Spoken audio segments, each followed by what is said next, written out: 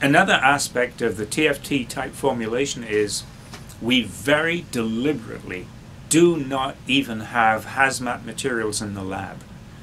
If we've got hazmat materials, it means that we're liable to formulate them into a finished product, and we don't want that. The whole thrust of our company is non-hazardous products.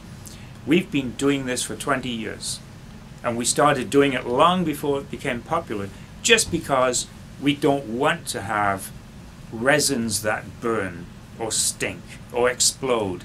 We don't want pigmentation like, for example, lead compounds that accumulate in the body and do serious damage.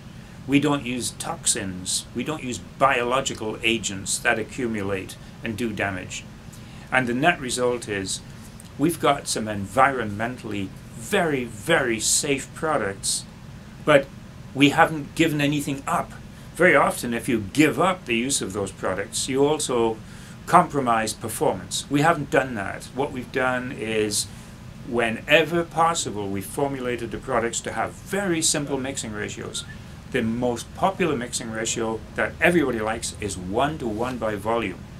We take a liter of the A side, a liter of the B side, and what could be easier than